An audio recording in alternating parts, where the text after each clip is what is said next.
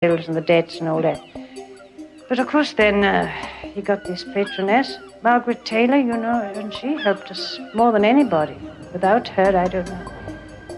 I don't know what we would have done, because she bought us various houses, put us up also in Oxford in a little studio place in the grounds and so on.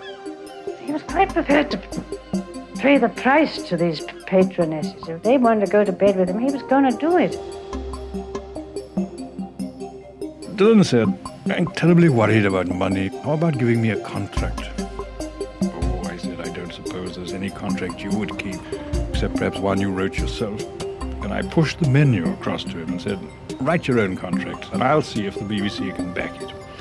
"All right," he said, and this is what he wrote. Clause 1, £10 a week to be paid direct to Caitlin for the groceries. Clause 2, must live in Wales. Clause 3, must come to London 2 days a month for a piss-up. Clause 4, don't pay me anything till I've written it. He said, that's one I'll keep. And I believe he would have, but I could never persuade the BBC to take it seriously.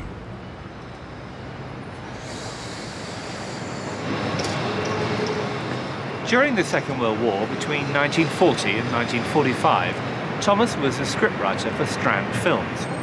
It was the only job he could get. He didn't want to join the army and kill people. He wrote documentaries about the home front, and he wrote poems about the effect of the war, like among those killed in the Dawn Raid was a man aged 100. He wrote that one on a scrap of paper in 10 minutes in a cutting room. It was these poems, collected together in Deaths and Entrances in February 1946, that finally made his reputation. These were poems that were not just experiments with words, they were about something.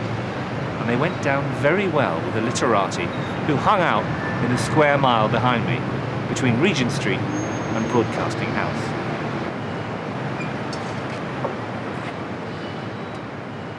Among those killed in the Dawn Raid was a man aged 100.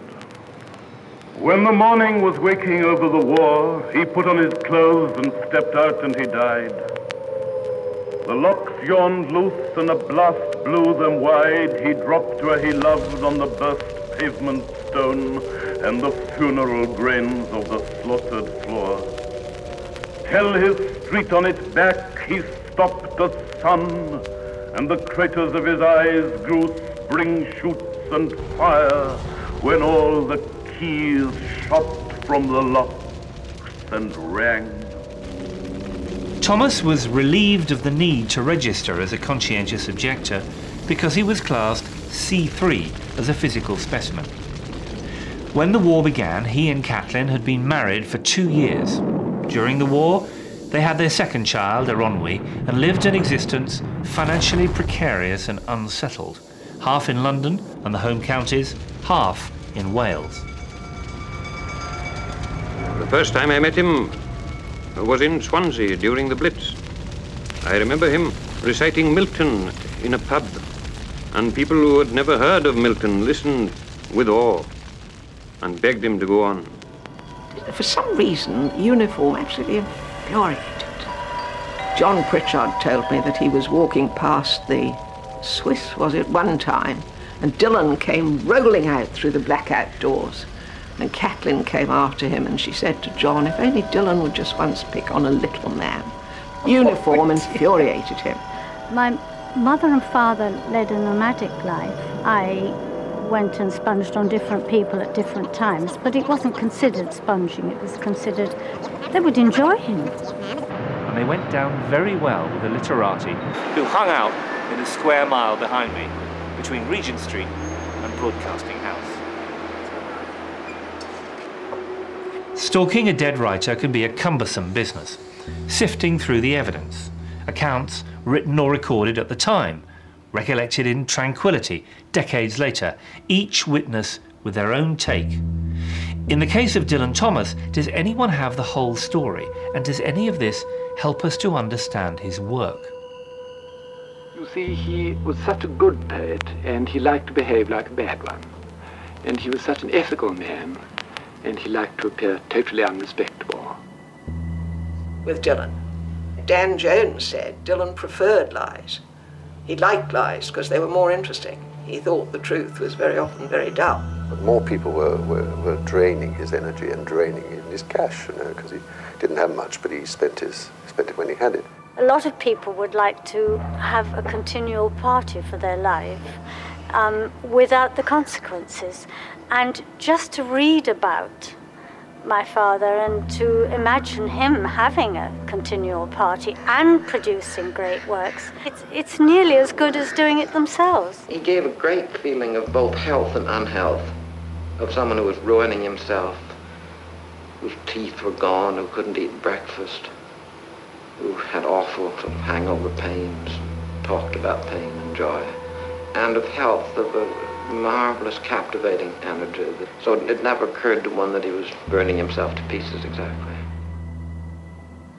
I think he did compartmentalise his friends. I know sometimes I've come out of the 6 bells at Chelsea with Dylan, and this is a long time ago, of course, he was about 20, and some friends of his were walking on the other side of the road, and he would leave me and go and talk to them. There's only one thing on which they all agree. He was always true to his own sense of himself as a poet. What is it about this man that provokes such disparate testimonies? Did any one of them really understand him? There's no question that the person who was most central to the contradictions in his life was his wife. Caitlin McNamara was born in London of Irish parents, with a background altogether different from Thomas. She was brought up in the country in Hampshire among art and artists.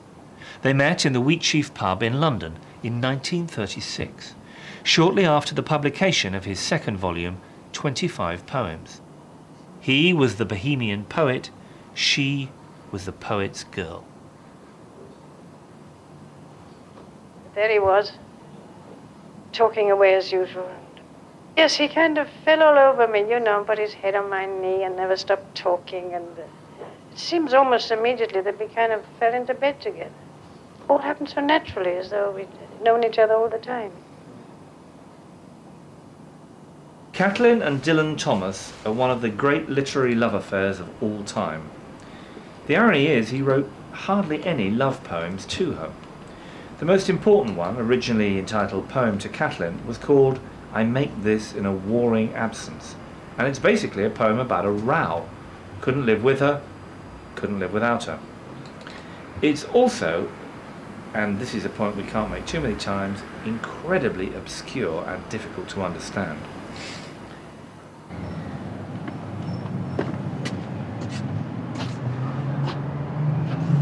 His friend Vernon Watkins said it took him 3 weeks to write the third verse alone, and 3 or 4 days to change the last line of that verse from proud as a mule's womb and huge as insects to proud as a sucked stone and huge as sand grains.